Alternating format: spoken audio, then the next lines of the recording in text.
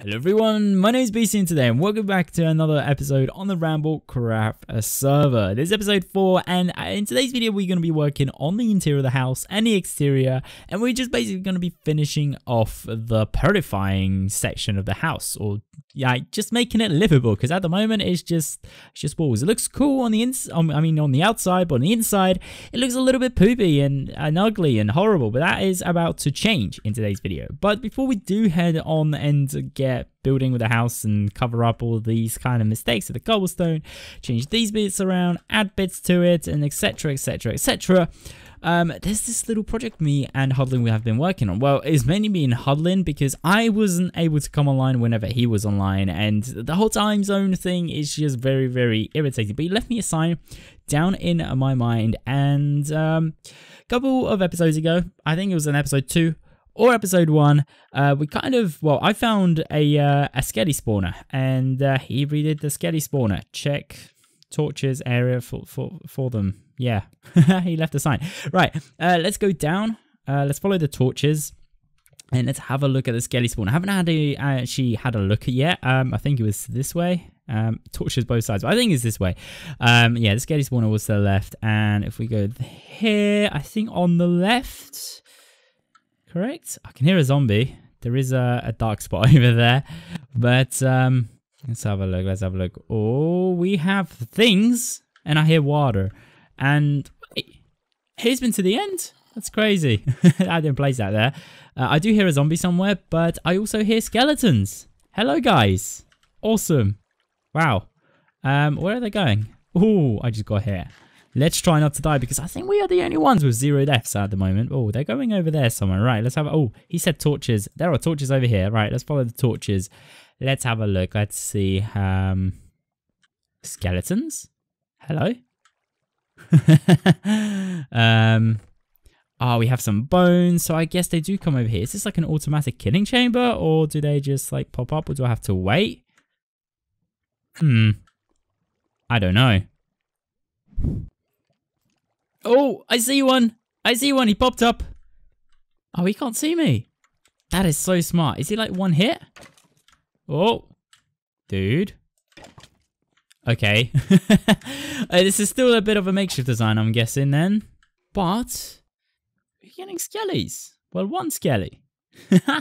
Before we head off and purify our house on the inside, we need to do some land terraforming, because it's kind of floating in the air, and yeah. It's just on a little dirt platform, and that's definitely not cool. So we do need a lot of dirt to land terraform this area, possibly some sand and some cobblestone, because I like to kind of do it out of cobblestone. Maybe have like something that we've done on the survivor let's play, you know, with the wall when it kind of goes up into the wall. Kind of, I want this to be slightly on like a cliff side, like this house kind of overhanging on a cliff side. It will look cool, but we need some cobblestone, we need some dirt, we need some sand, and we just need to make it look good. But we don't really have many resources, so we need to go and gather them up. But the tools that we have are just horrible. They're horrible. You know, they're simple diamond tools.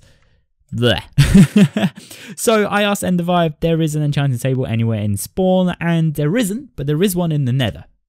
Well, in the end, which we have to go to the nether through a portal and go into some upper ladder and tunnel and into the end portal. So Endavar, thank you very much for letting me know where the enchanting table is and where the makeshift XP farm for the server is, which is absolutely awesome. So we're gonna head over there, check it out, but before we do, let's make some tools and I'll see you there.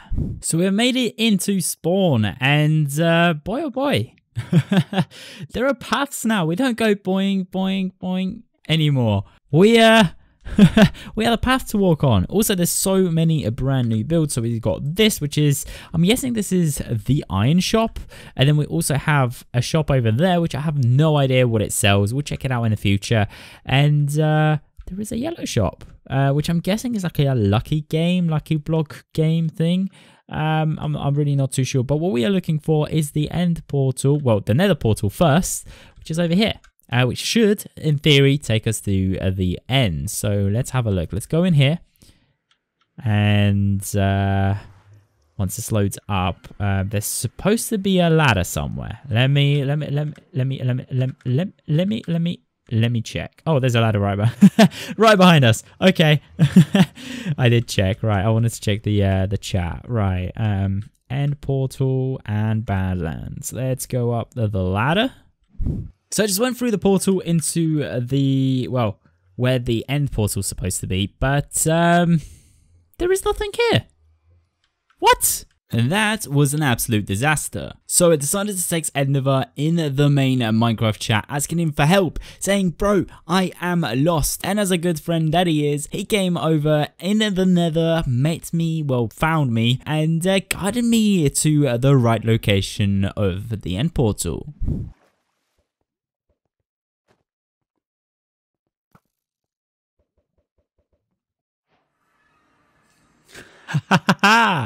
We are in the end. Endavar, you absolute legend, helping us out, finding the end portal. We get lost. I swear we get lost all the time, everywhere. But we are in the end. We got the achievement now. The end, without beating the Ender Dragon. And I'm guessing this is the Ender Farm. Yeah, it looks like it. Right, let's go in there. Let's slay some Enderman. Let's grab ourselves some XP, even though we only really need 1 XP level. What is this? This is AFK spot. Okay. What is in here? This is the Enderman farm. Okay. What is down here? This is a collection system and the enchanting table. Awesome. Right. Let's kill some Endermans, grab ourselves some levels, and enchant some gear. So, after saying all these Endermans, we have 33 levels, but now I've realised we have no lapis. Why does this always happen to me? Hey guys, how you doing? Right, so with all of the lapis acquired, we can now start enchanting, and we do need an enchanting table. Is there an enchanting table, or not an enchanting table, a crafting bench to make some more pickaxes. We got a pickaxe. What else should we get? A shovel? Let's get a pretty decent shovel. Why not? And maybe a decent sword. A decent sword would be absolutely awesome as well. There we go. And let's have a look what sort of enchantments we can get. The enchanting session has been an absolutely amazing success. So we got amazing 2 pickaxes, one which is a fortune 3, unbreaking 3, efficiency 4. Absolutely amazing dream pickaxe. We do need to add some mending to it in order to keep it all nice and fresh, and always tops up with durability. Same goes for the silk touch. We also got ourselves a silk touch pickaxe, efficiency 4, which we will turn that into an efficiency 5 pickaxe with an unbreaking 3, and possibly we'll add some mending to it in order to make it unbreakable. And in the future, maybe we'll get some netherite and turn these 2 into like netherite pickaxes so they're indestructible. And now we also got this pickaxe and this pickaxe, which we're going to combine together and get a nice workhorse pickaxe. And same goes for these 2 pickaxes. We're going to combine these 2 together and get a nice workhorse pickaxe afterwards. And once the durability dies, we'll combine them together, make an efficiency 5 pickaxe. So in the future, if we do get a beacon, it will be absolutely amazing. And then for the sword, we only got unbreaking 3, but I do want to keep on enchanting, but we're out of diamonds, so we need to go mining. Let's hold our horses with the mining stuff and things. Keep that for the next episode, but for now, let's do some land terraforming, shall we?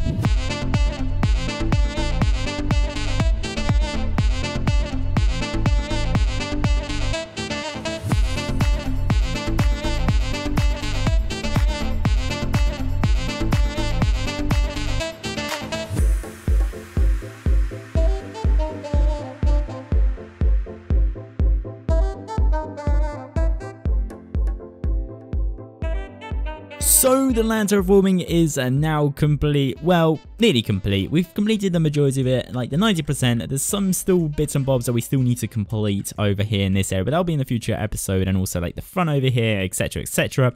But I've got some other plans, so I don't want to like completely land terraform an area. I didn't have to redo it in the future, complete it again. I'd rather land terraform it for like the spots that I needed to, and then touch it up later whenever we actually need it to. And we'll probably add a little bits and bobs over here, like maybe a little sewage system over here, hence why there's a little kind of like a dip inside over here, and then it like sticks out, and then another dip, maybe like a sewage system going in and then out, like a little tunnel thing.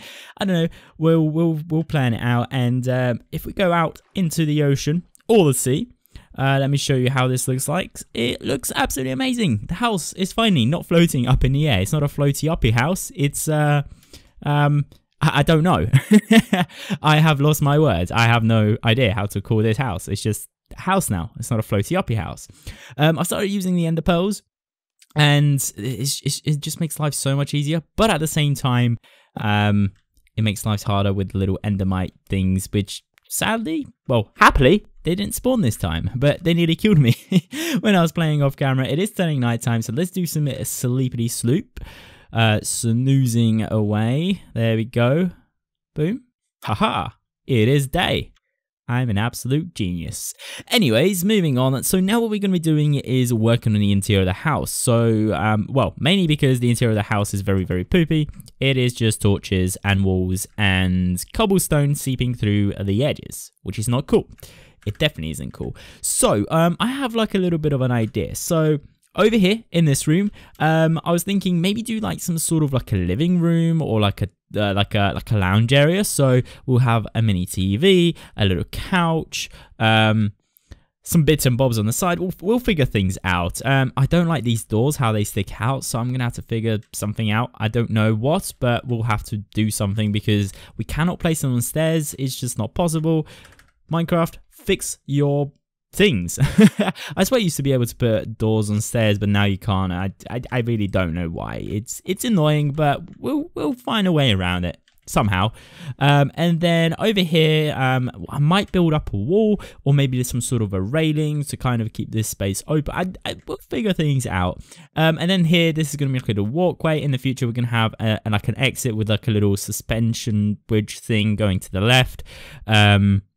Maybe a little kind of like a dock over here, so you can go out, go into a boat, and zoom off into that island, which I think if it's not claimed by anyone, we might do some bits and bobs over there. But for now, the plan is to avoid this area and kind of concentrate on the interior. And then in the future, we might have some sort of a staircase or a drop down thing over here that will take us to a future storage area. But that's future plans over here. And then in this room, what we're going to be doing in today's video, I was kind of debating what to do in here because I seriously had no idea. But I've came to a conclusion that a cinema room would look amazing. Yeah, it kind of works as well because we have this big thing over here, so we can put like a massive painting, but some big subwoofers over here, maybe a big seating area, and it'll just look pretty cool. And it kind of looks a bit like a cinema, you know. You've got all these textures, like those things going side to side. You can imagine these are like sound diffusers or like sound dampening material. We might actually put some actual blocks that look a little. Whoa, what was that? Oh, I thought that was a creeper or something. Don't ask me why I thought that was a creeper, but just the smoke, it got very, very scary. So that's the initial idea. So what I'm going to do is gather myself some blocks, might go to the shopping district, purchase some bits and bobs. We don't have any diamonds, so probably won't be purchasing anything or much. But I'll gather some materials, see what I can come up with, and I'll be right back with you guys. So halfway through designing the interior of the house, I desperately needed some wool, and Hocus came to the rescue. Really, I only need one piece of wool for a painting, but it's so hard. There's no animals that spawn on my island, never. Same goes for the other islands next to it, and like every time I need wool or anything, I just spend the whole night killing spiders, which is not really efficient. So if you have like as many as you can get, I will pay diamonds for it, like even for the the littlest amount. I'm gonna hook you up, but I don't need diamonds. I need something else that I think you have. Oh, bones. Bones, yeah. I don't bones, know. Right? I should. I mean, I haven't farmed, so I don't know how many I have. But well, if I don't have enough, I will deliver them to you. Okay, yeah, that sounds good. Yeah. Let me check. Are you underground or? I'm going underground currently to see how much bones I have. Because I don't have a proper I don't have a proper spawner set up. It's like a makeshift one. Yeah, it doesn't properly work. It takes forever. I haven't touched it ever since I've really found it. Hudlin came around and he did some modifications, but it's still like a makeshift one. All right, that's fine. 49 bones. That's all I have. I mean, I'll take it. I just need bone meal, really. So. Oh, okay. I'll give you 49, and then I'll supply you with like a stack of bone blocks later on. I'll deliver it to one of your shops, okay? Yeah, I would appreciate that. That'd be great. I have the 49 bones for you. All right, thank you. I appreciate that. And then your end of the deal. Yeah, Got a couple stacks there for you. Oh, I don't even have the inventory space to conceal it. Oh, awesome. Thank you. You're an absolute lifesaver, bro. And I'll deliver a stack of bone blocks. Well, like really soon to your barn shop. I'll make it really obvious. Like really obvious. Okay, good. The interior is now complete. As you can see, peeking through the windows, we have some flowers, but we're going to actually do a proper tour inside. But just want to give a big thank you to Hocus because he supplied us with wool. Literally 2 stacks of wool. That's crazy. And we do need to deliver some bones to his shop, which we will do in the future, possibly next episode. But entering into the kitchen, and I know I did say this is going to be like a cinema room or something, but then I ended up making and turning this into a kitchen because we need some furnaces space. We need some working furnaces that aren't out in the open, that we can just like put things in and just have them smelting away and they don't look randomly placed somewhere. So a kitchen, we got a little stove over here. We got a little sort of mini dining table just for me with 1 seat. I mean, you can turn this seat over and have 2 people, you know, have a romantic dinner. Maybe Hocus can come round and we can have a dinner. Maybe not. And then over here we have a little bit of a desk again with a seat that can go either ways, with a bit of a dying plant. Why we need to water our plants, guys? We need water for our plants. And then over here we have some storage, which I just threw in some junk. A little kind of tree things, which I think what I might do is put a pot and then like a dead plant inside, but we don't have any dead plants, so I just did it like this. Some flowers in each corner and mushrooms. Don't forget about the mushrooms. And then over here a little kind of shelving unit thing with little flower pots and flowers and saplings. And then moving on to the corridor area, we have turned this into sort of like a tool station, so we might have all of our tools in these, possibly like enchanting books, whatever. We've got anvil, the grindstone repair thing, whatever you want to call it, one of those, the stone cutter, and then a flower. Well, it's a sapling. And then over here, nothing has changed. It's still dangerous. This is adults only area for now. You've got to be supervised. But in the future, there's going to be like a suspensed walkway going off to the left over here.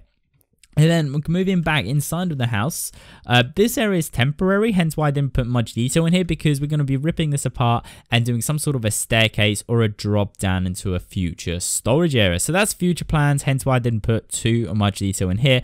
And then moving on into the living room, lounge area, whatever you want to call it. So first things first, we have a plasma TV or an LED 50, 60, 100 inch 4K, 8K, 12K TV. You can see the pixels, so it's not 12K or 4K, but if you stand far enough, it's close to 12K. You know, just shh, don't tell anyone. Don't tell anyone. We are faking 12K, but it's close. You know, it's close. You've got to believe it. And then over here we have this awesome couch that we can just sit and remove these torches because we don't need them.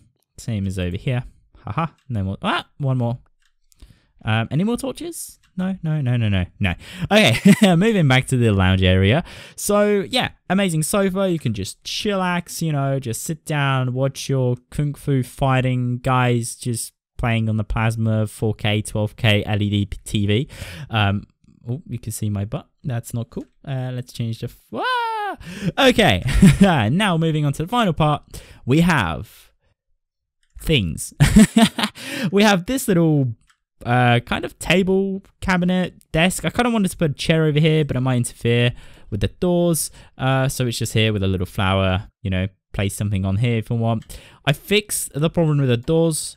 Just put like trapdoors up here, so it's kind of flush with the wall. It looks nice, adds a little bit more detail without bulking this area out too much. And then over here, this is really cool. So this is actually a storage compartment, but you don't see it as a storage compartment because you have to open it up. And boom, barrel, a secret storage compartment. Anyone comes breaking into the house, they will not know. They will not have a clue there is a storage compartment in there. And also, it's like a little safety anchor, bunker thing, whatever you want to call it, because you can go here, and boom, you go in here, and you hide away from all the robbers that are trying to rob your house and steal everything. You got all your bling blings in here. There we go. Let's put a shovel. There's our bling bling. It's diamond. It counts as bling bling, and then you're all nice and safe. But for now, let's just go out here. But in the future, and like in all honesty, what we're gonna do is probably turn this into some sort of a secret entrance to somewhere, maybe like a little back cave or something. That would be absolutely amazing. And then finally, moving to the upstairs, the most important room there is, which is the bedroom. And we don't have a door, so it's a little bit unsafe, but that's okay. We are all about the aesthetics, right?